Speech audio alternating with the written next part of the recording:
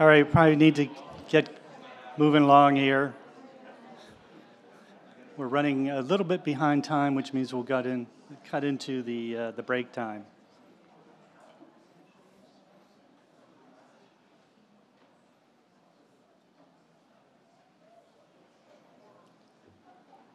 All right, thank you.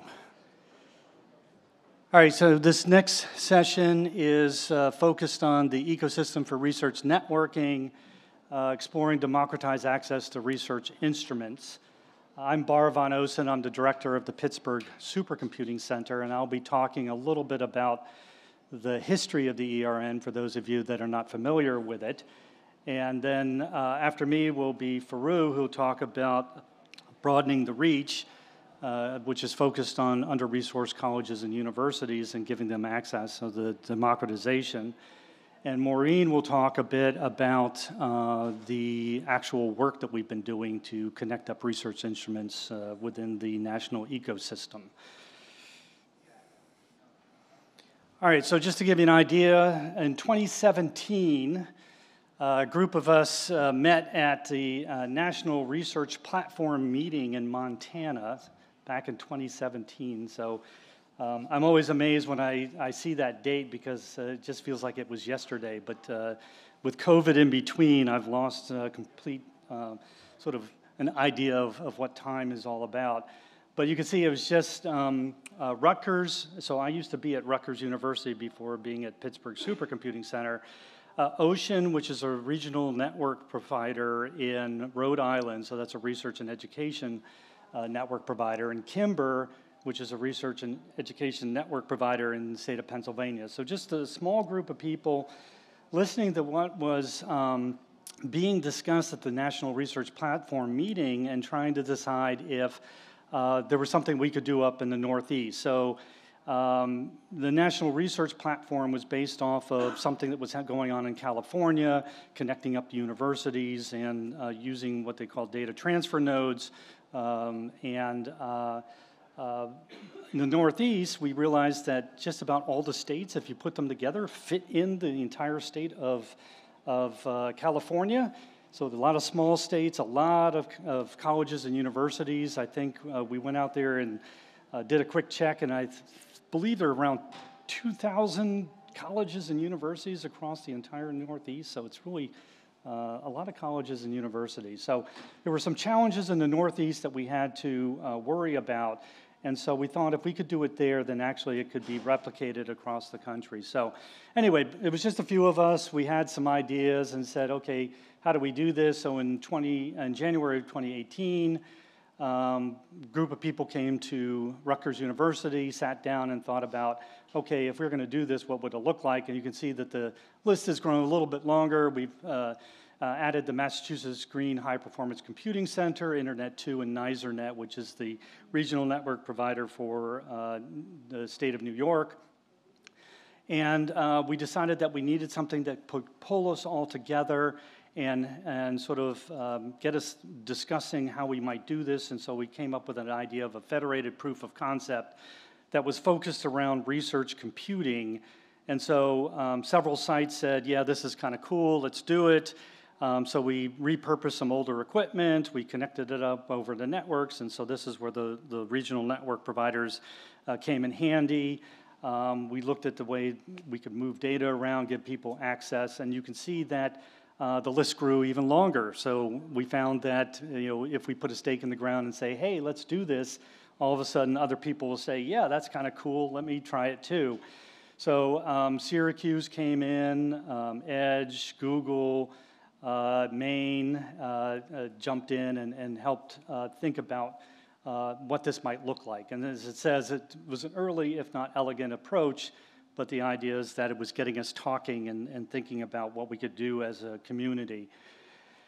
And through this, again, because the network was really important, if you're doing federated services, there's a tool called Perf Sonar. It allows you to sort of understand the connections between all the different sites.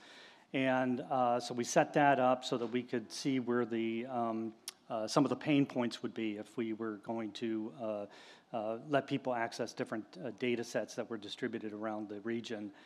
And then as we started doing more and more of this, the interest started growing and got us thinking, oh, we're actually being successful in this. maybe we should formalize it somehow. And so originally the ERN was the Eastern Regional Network, and network was used as in a network of people, a network of universities. So it was really a consortium of people and universities. And as you can see, all of the above, plus Delaware, New Jersey Institute of Technology, Buffalo, Bucknell. So the list kept getting longer and longer and longer as we started doing this. And so anyway, we got really excited about what this might look like as we started building it out. So anyway, we ended up formalizing it. We came up with a vision and a mission. And if you look closely in the blue areas, you don't have to read the whole thing, but really it's around supporting and enabling collaborative data and computational-enabled science, building out standards, blueprints, policies, and training. And then the last bit is around democratizing access to research instruments. So, and so we pivoted from looking at research computing to start looking at research instruments in general. So, so that was a mind shift, and that was based on the fact that we got an NSF Campus Cyber Infrastructure Planning grant that actually when we were having one of our all-hands meeting, it was announced that we got it, and this money allowed us to start building out working groups and really focusing on different types of research instruments.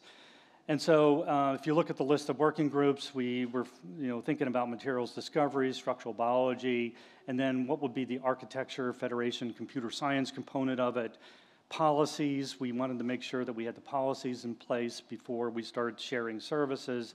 And then broadening the reach, which Faru will talk a bit about. The architecture and federation, Maureen will be talking about. But the idea is, how do we start supporting research across the country and giving people access to these research instruments? So name change, what happened was that we had more universities across the entire U.S. start to reach out to us and get involved, and so we changed from Eastern to ecosystem. We wanted to keep the ERN acronym, so we came up with Ecosystem for Research Networking. Everyone just calls us ERN now, so I think most people don't even remember what it stands for, but anyway, that's what it does stand for. And you might wonder why we focused on materials discovery and structural biology. The reason is that after having conversations with lots of researchers, we realized that if we could solve the problems for materials discovery and structural biology with connecting up research instruments, we would actually be able to do much broader connections to other instruments as well. And we've tested it out with different types of instruments, and we found that easily could swap things in and out. So, so that was really the only reason. We did submit another grant, and one of the complaints was it was too many science drivers, which you never hear from NSF, but supposedly we had too many science drivers, and they said, narrow it down. So we narrowed it down to materials discovery and structural biology, and then everything else was broader impact, right? So, but anyway, so just some of the activities we've been involved in. So, of course, the working groups, we've been running workshops, we've been offering recommendations on data standards, architectural blueprints and policies. You'll see some of that later in this talk, and data management and other things. And we again are interested in getting people involved with us. So we put a pretty low bar on membership. We just ask that you like what we say in our vision and mission statement. And to give you, I'm not going to ask you to read through all that, but it's a lot of different universities, small, large, R1, R2s, small liberal arts colleges have been involved. We've had different organizations, industry partners, research and educational networks, and funding agencies working with us and thinking about what this might look like. And so the next slide is actually going to be jumping over to broadening the reach, so I'm going to hand that over to Faru.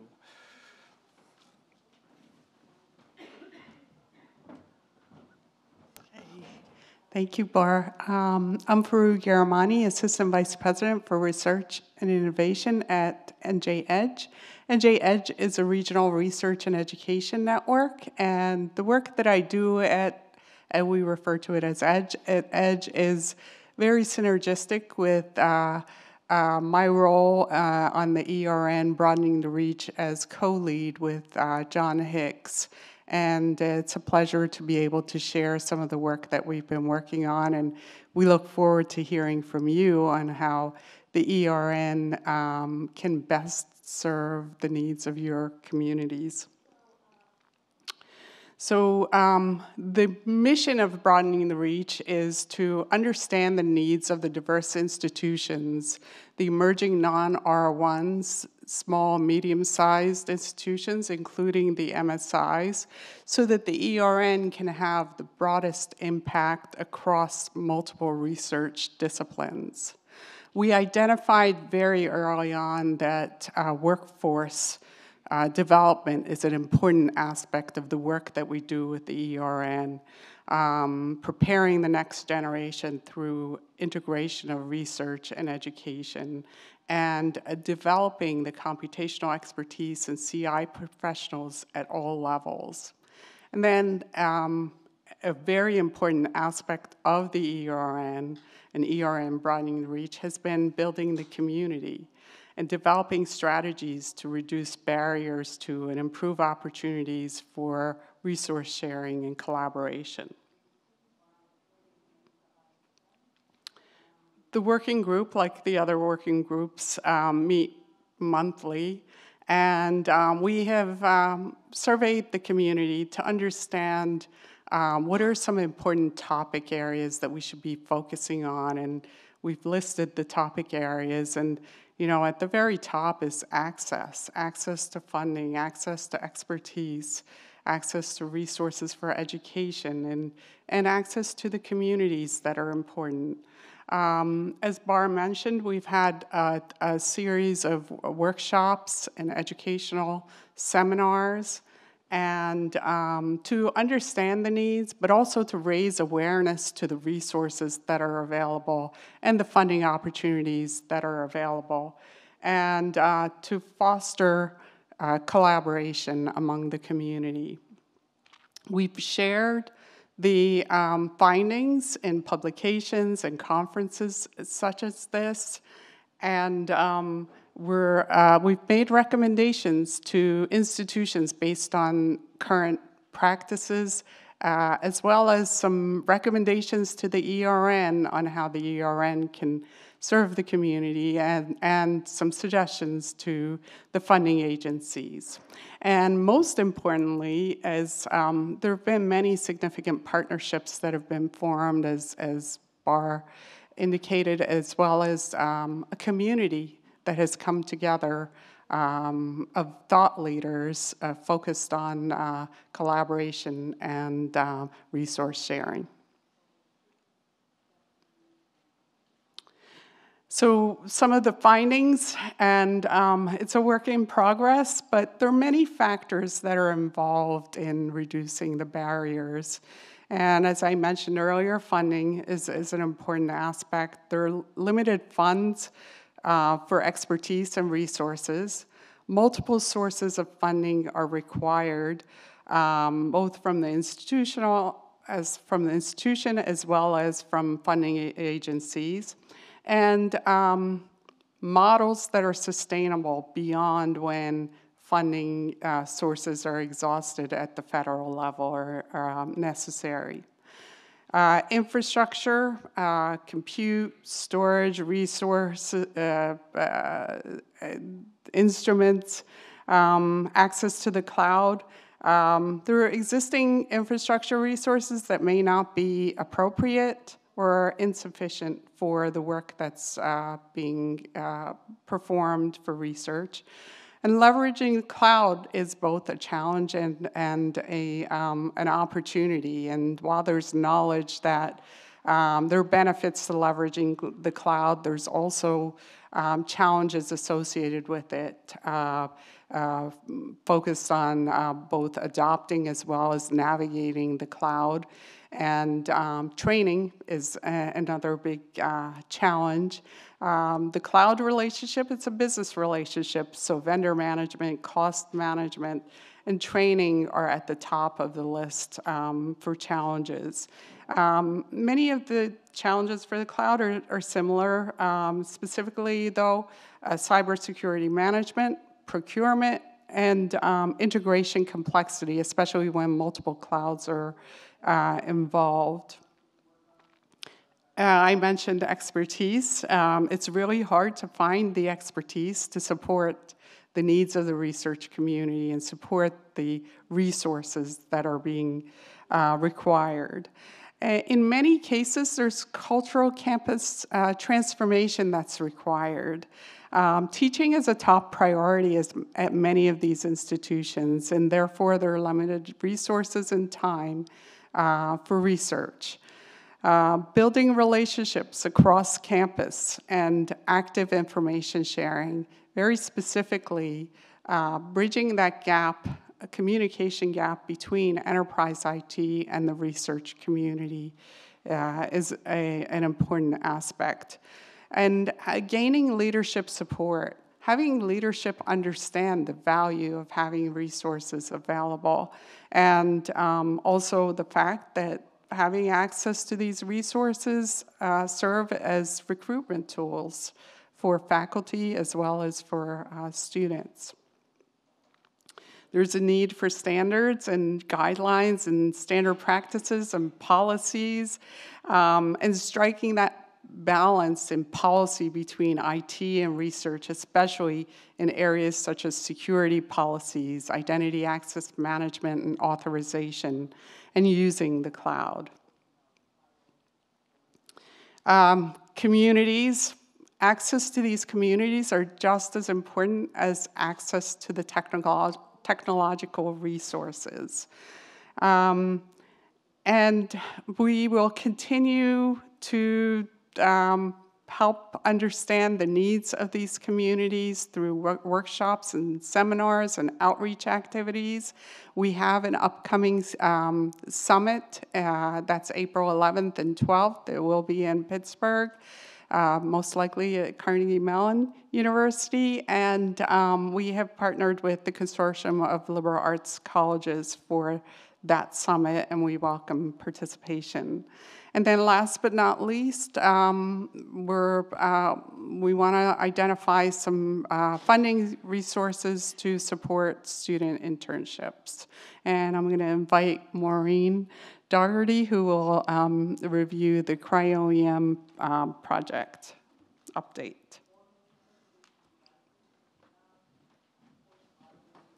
Thank you, Fru. My name is Maureen Dougherty. I'm the program coordinator for ERN, and I'm here to talk about our project, cryo-EM Instrument Pilot Project. And this was, okay.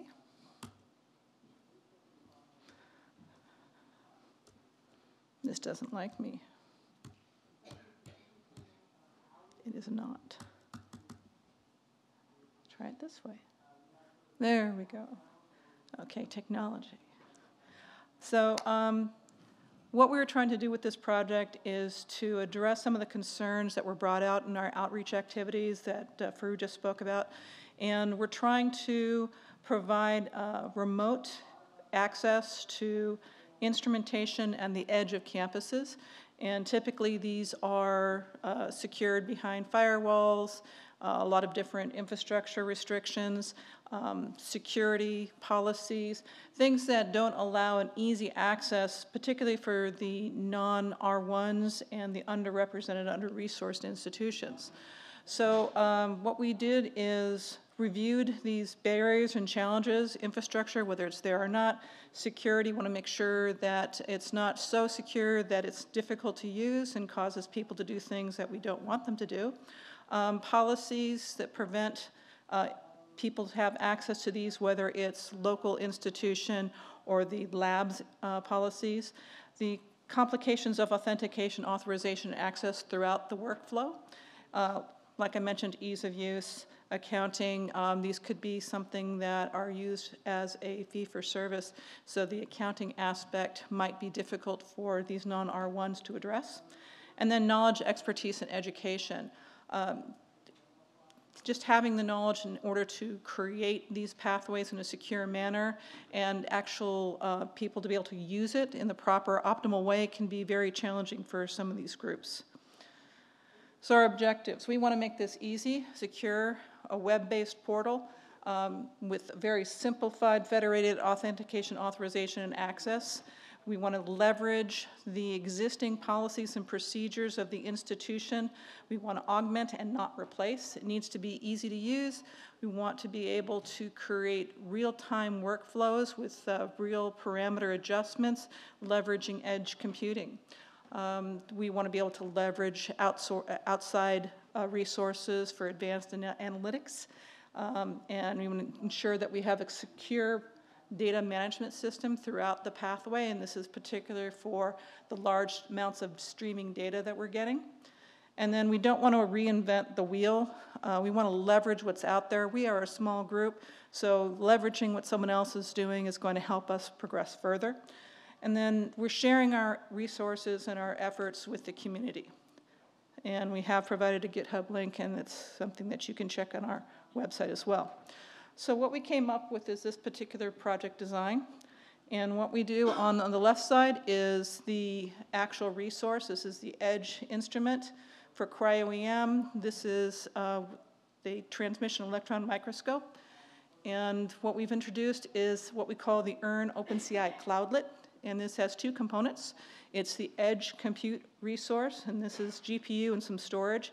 And this allows us to do pre-image processing so that we have reduced latency so that we can do that real-time parameter adjustment we talked about.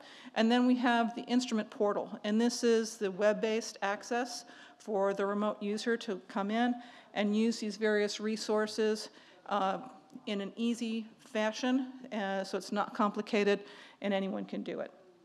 So this was the original design, and we started with phase one. Can we do this manually? If we can't do it manually, we can't do it at all. So we partnered with Rutgers cryo-EM and nanoimaging facility, Dr. Jason Kielber, and they have a transmission electron microscope from Thermo Fisher Scientific and a K2 camera.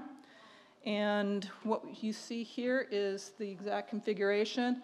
The EDGE resource has two systems that are ahead of the microscope, and those are proprietary systems. The camera then feeds into a camera server, which is also proprietary. We then mount that camera file system read-only into eventually our cloudlet. So this is the setup. The cloudlet will then do the pre-image processing, leveraging a software application called CryoSpark. This is a standard cryo-EM application. Another one is also called Relion. And we use the CryoSpark to do our workflow management, data management, and monitoring. So our science researcher logs into Rutgers VPN. This is totally Rutgers individuals. And we have configured the pathway leveraging private VLANs, creating access lists that restrict IP addresses and service ports, and it makes it completely private and secure. Our researcher is able to then log into the cloudlet, launch his CryoSpark application for the workflow management aspect. He then is able to access the EDGE access bridge system, which then takes him to the microscope, modifies his parameters there, and he's able to then go back into CryoSpark and run his process.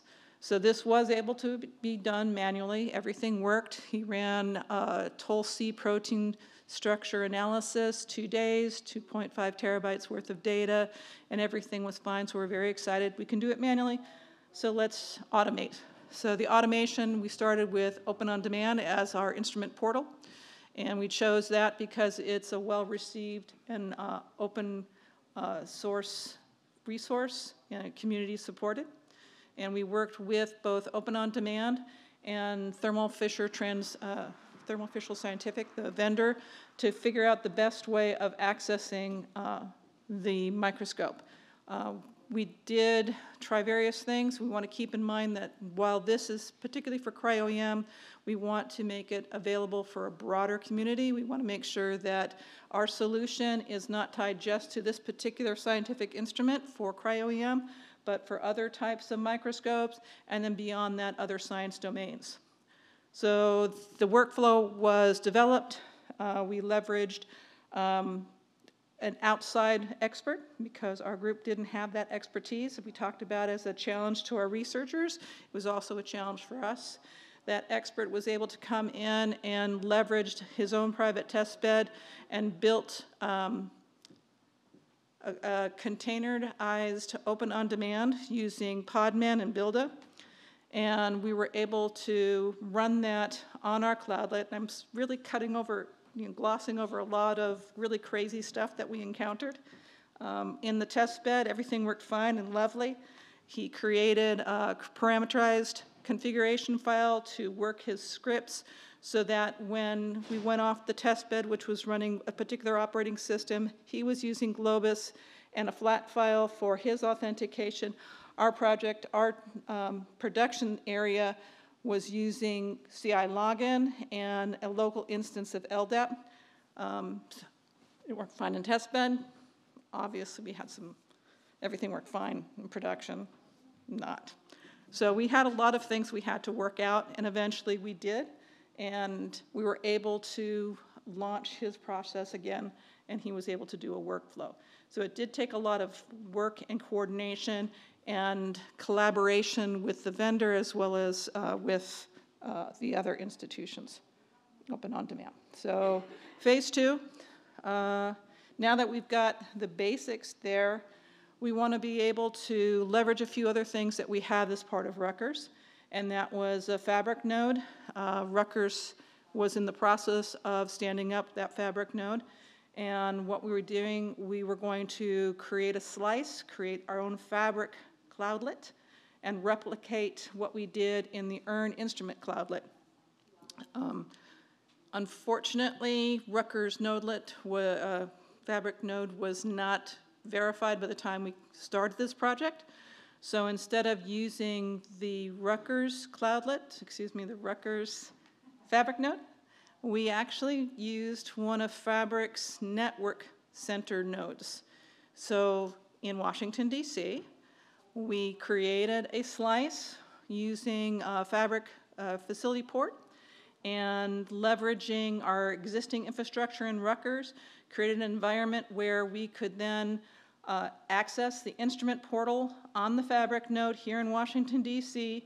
from New Jersey, which mounted and was able to process the microscope and the camera streaming data from Rutgers.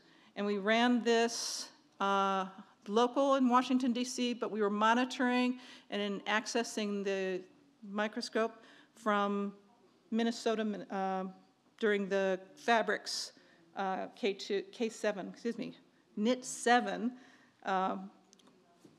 members meeting.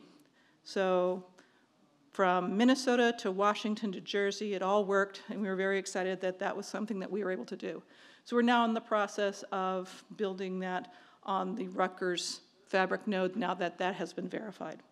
The other thing we're doing is while at Rutgers we were using Amaral cluster for their additional analysis. The workflow goes from the camera to the edge resource, pre-image processing, that gets outputted to a file system off Amaral, and the analysis is done there.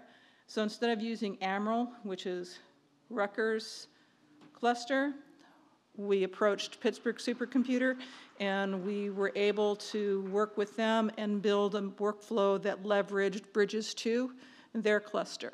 So it went from Rutgers instrument cloudlet, access the microscope, data was transmitted from the microscope to the edge computing on Rutgers, the ERN cloudlet. Pre-image processing was done there, and then the additional analysis data was written out to Bridges 2, and the software was, the analysis was done there local, and our output came out. Now, we haven't had a chance to do any analysis regarding latency. We did not do a full test like we did with the manual process where he ran a full simulation. So that still has to be done to ensure that we have that real-time parameter adjustment.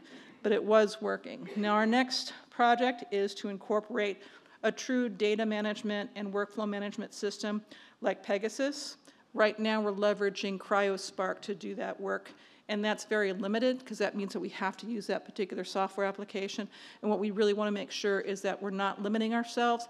We're providing an option that allows as robust a system as possible. So that's why we're looking at Pegasus. So this is the efforts after a year and a half of our first phase 1. This is Dr. We start by Taylor. going to the splash page. This site is going to be a portal for all of the electron microscopy resources. So I'm going to log in using my school's federated identity provider. This is the CI login that we talked about earlier. I'm going to get a Duo 2FA push here.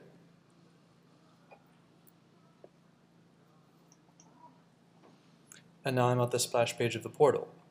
So I can access instruments or do analysis through these tools. And I will access it through this button at the bottom here. So now I'm connected to the electron microscope. And what I'd like to do with this electron microscope, I think I'm going to acquire some data.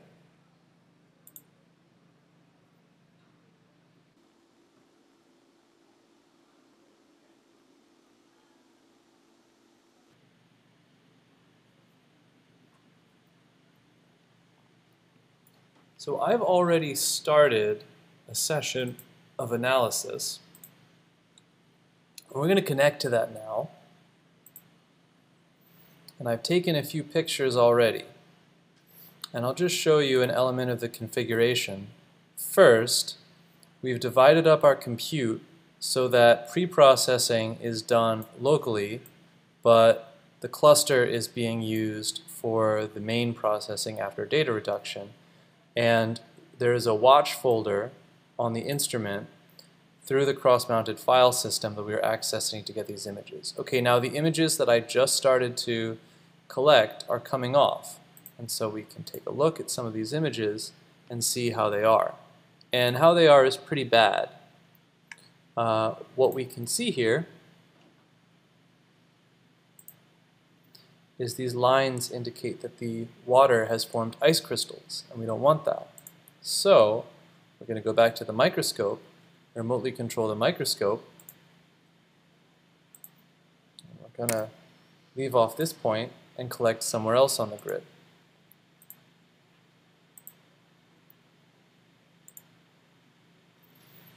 So image 75 we've just collected. Now we're going somewhere new, and image 76 is going to be at the next site. And what we should see is that by taking the interactive feedback from the live processing of the data, we were then able to redirect the microscope to a more appropriate target and make better use of our instrument time.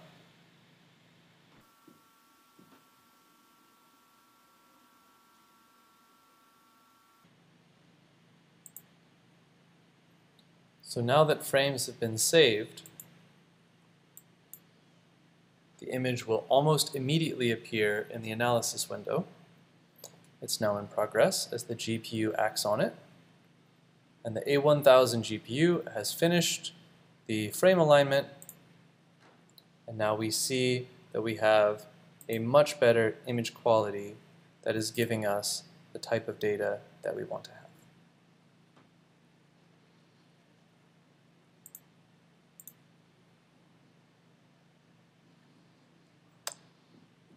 This demo is complete. I will log out. Okay. Now, it took us about a year and a half to get this far. And if you recall, one of the icons, he actually had 2 microscopes shown, and that was because we were doing a demo at SC22, and we couldn't get the microscope reserved for the demo there.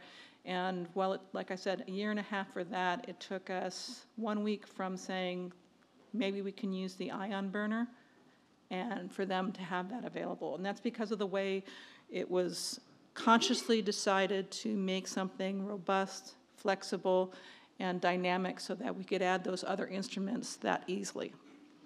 So in conclusion, this is working. We are able to make those real-time adjustments. We are leveraging the edge computing. We have reduced some of the I/O. Dr. Kaler and his lab currently are the only ones who can access this right now. We still have work to do, but they are using this in their production. Lessons learned, security is still an issue, and expertise is key. We had to reach out because we didn't have the expertise, which means there are other groups out there that would need it as well. So by providing this, it will make it easier for others. Again, we don't own this, we share it, we provide it to our researchers, and we have a number of groups that are interested.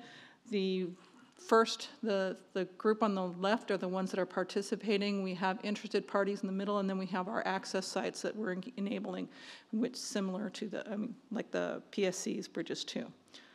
And these are the groups of people that are working with us.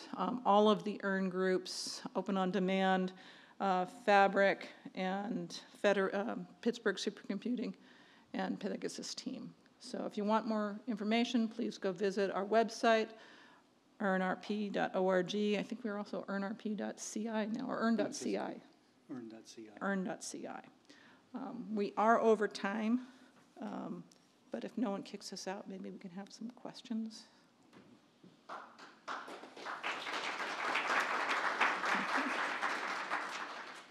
Yes, sir. Cryo-EM seems to be like the worst possible case we try to come up with for an early prototype of a shared instrumentation system. Noting how it takes R1, we also spend a lot of time optimizing cryo-EM pipelines on Duke's campus. And that's also kind of ignoring that only a trusted acolyte had to set up that sample to begin with. That's just log into the microscope at any time. There's a whole spooky dance that has to take place beforehand. And I'm trying to imagine an MSI on the receiving end of this, where there is zero support staff. R1 to R1, I can see, usually it's sort of R&D PhD students sort of connecting with each other to sort out all the details. I'm trying to understand how you all are thinking ahead to how liberal arts college university professor and his 2 or 3 undergraduate and study advisees are going to be able to receive and consume this data. So the way I see it is that this is where the training is going to be really key. Accessing it remotely will be important because a lot of times they can't travel to the site, and so this is where partnering with either the university or if they have their own samples, have it shipped ahead of time, and so have somebody in the lab actually loading the samples beforehand. And so we are tying this in directly with all of the core services that universities have, like, for example, iLab. So you can reserve the time on it and all of that piece. But before you even get there, you just have to go through some of the training. They could just, have somebody from that site work very closely with that class and educate them on it. So that is an important component of it. So that was really great and fascinating. And as someone who does a lot of streaming data infrastructure development, I'm really interested, Maureen, in you mentioned that the data is streaming, but is it what someone who really works on streams would think of like Uber Streams and Apache Kafka, or is it like Globus connectivity from site to site and moving on in automated fashion? So we're leveraging CryoSpark to do the data transfers. Okay. And then we have the file systems that are being cross-mounted. So in the local one to Rutgers, the file systems are all mounted into the cloudlet, and CryoSpark is reading from one monitored file system and writing to another, and then launching those jobs for Amaral. Because we are mounting in from bridges into the cloudlet, it does the same there. So eventually we'll have to find another solution, because that's only tied to both like CryoSpark and Relion. And that's why we're looking at Pegasus or other data management or workflow management systems.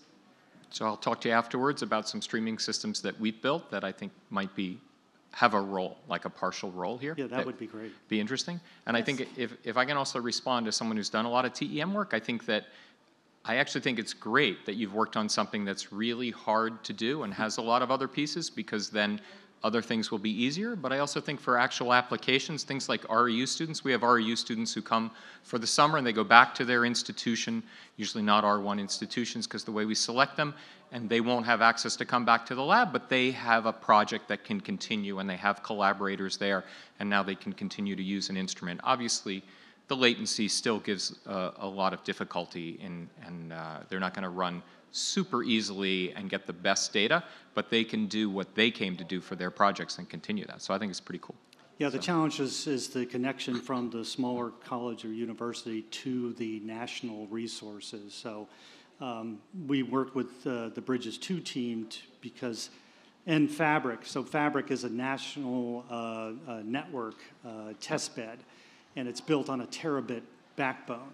And so very, very fast. And so every national center has a Fabric rack there, so we can leverage that. But it's getting from the campus to that Fabric infrastructure that's always the challenge, right? Yep. So, sure. Thank you.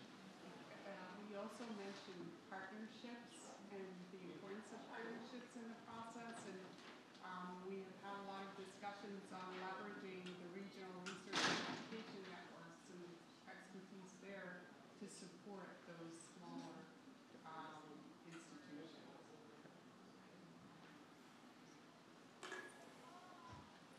Anyone else? I think everybody went for a break. Okay, great. Thank you so much.